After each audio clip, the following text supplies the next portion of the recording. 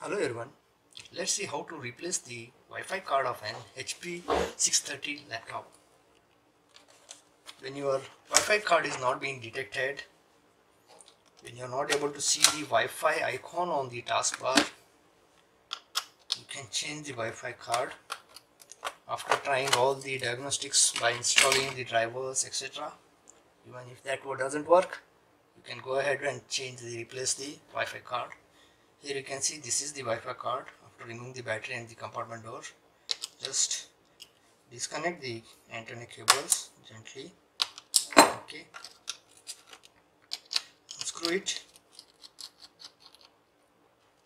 Here these cables are named here, numbered 1 and 2.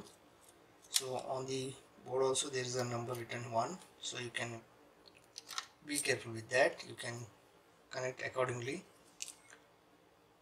This is the Wi-Fi card. Just remove it. Try to clean and check it.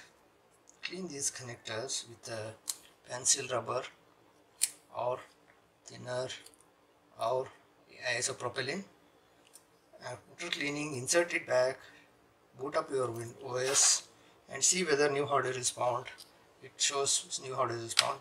If it doesn't show, then take a new Wi-Fi card and insert it here in this way, keeping the notch in the side.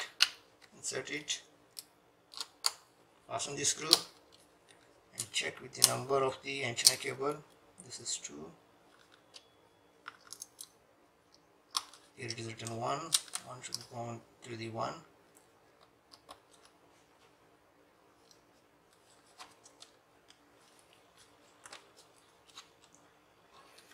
Okay, close the compartment door.